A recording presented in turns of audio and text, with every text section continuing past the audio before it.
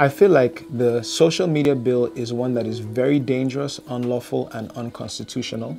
I think that we are approaching a very precarious, dangerous time in our history if this bill is allowed to pass, because we basically have to have a government that is not opposed to freedom of speech. We have to have a government that is comfortable with not only policing themselves, but allowing the citizens to police them.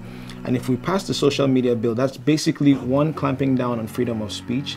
So anybody who has anything critical or dissenting to say about the government in power, about our lawmakers, would automatically be shut down. A case in point would be when Senator Elisha, who we all saw on video, physically assaulting a woman in a store. Now, it's interesting that he is one of the supporters of the bill, which is not ironic at all. It's sad that people like that are now trying to take away our rights to call them out when they step out of line, when they do things that are against the well-being of the Nigerian people, when they do things against women, against children, against young people. I think that it is unfair. I think that it is unlawful. I think that it is unconstitutional. And I think that we as a generation can't allow for things like this to pass. We're not saying that people should abuse freedom of speech, but I think that when a government starts to become so worried about clamping down on dissenting voices, then we're entering a dangerous place in our history.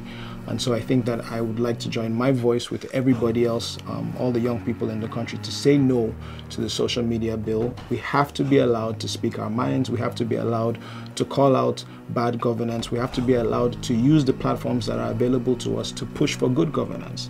This is a serious infringement on the rights of young Nigerians. It's a serious infringement on the rights of Nigerians everywhere to take away our ability to speak. And this is not just for activists. This is for musicians, actors, regular citizens, journalists. I mean, we have example after example of journalists who have been locked up for just daring to call out people that are in power.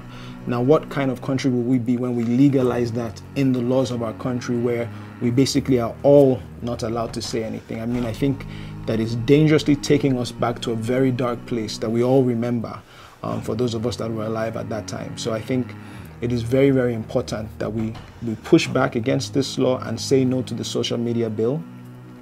I think also young people and really Nigerians at large have a responsibility now more than ever to take on your senators and your House of Reps members and the lawmakers in this country and call them out one by one in posts, in letters, in phone calls, until they understand that you are there to represent the best interests of the generation. You are there to represent the interests of the people.